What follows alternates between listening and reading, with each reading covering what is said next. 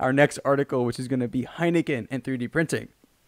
So, Heineken has started to invest in 3D printing at their Seville plant in Spain. Now, you might be thinking, well, what is Heineken going to do with 3D printers? Well, I got the answer for you.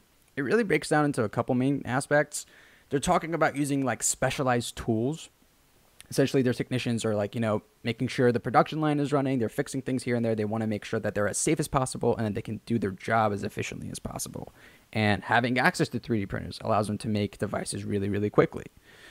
Then they talked about replacement parts, and this is really where it comes in, the usefulness of 3D printing.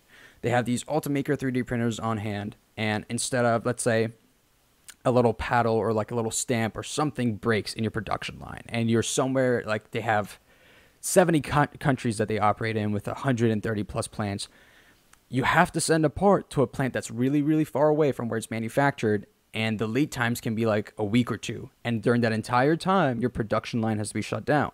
Yeah, I've worked in a factory, multiple factories before. Give us some insight.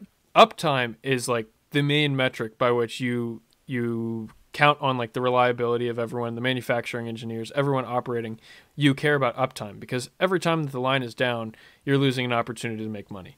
So I can see why Heineken kind of wants to have 3D printing there because it's a more versatile and flexible supply chain than, relying on this part to come from across the world when you can just print it on the spot. That's exactly it. And, we actually talked about this during our very first episode. We did. We're saying how great it would be, like in a supply chain aspect, what a great advantage this would be to have 3D printing access and facilities on site for companies. So this is a perfect example of that. And going to throw some numbers at you. Cost and delivery time-wise, the director of, I think, supply chain or whatever, was saying that they saved 70 to 90% on average. Jeez. Big numbers, dude. Yeah. Big numbers. So, yeah, this is a no-brainer. It completely makes sense why they're doing this. And what I was really happy to hear is that they're using Ultimaker. I thought they were probably going to use some, like, industrial 3D printers, but no. It's Ultimaker, something you can just buy off Amazon. It's like $2,000, I think.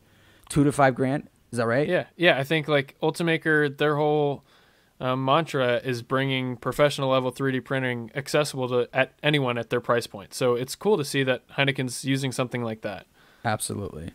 And like, I really, really enjoy what we're talking about here. Like, think about running a factory or any type of machine that, requires hardware, waiting anywhere from like 3 to 10 days to get a replacement part versus being able to print it in a matter of hours. That seems like a no-brainer to me.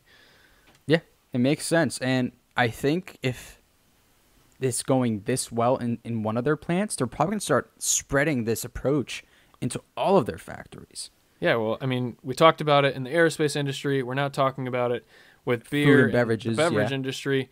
I've also heard about instances where in the military, like in the U.S. Army, some of their supply chain that's delicate, they've been replacing it by just having trailers full of 3D printers and milling machines to create, use advanced manufacturing to create parts on the fly.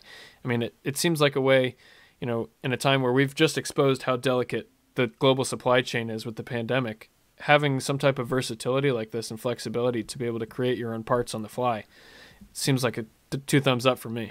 We've been yelling about the benefits and the 3D revolution that's coming from the rooftop since the genesis of this podcast, and now we're slowly seeing it happen. I'm in for it.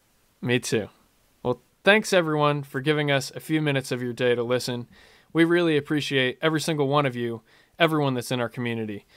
What we'd really appreciate from you is if you could take 1 minute of your time to just go to Apple Podcasts and leave us a review, or share this podcast episode with a friend. It would really, really go a long way to help us continue growing and continue putting out episodes that you like. Thank you, everyone. And that's the secret sauce.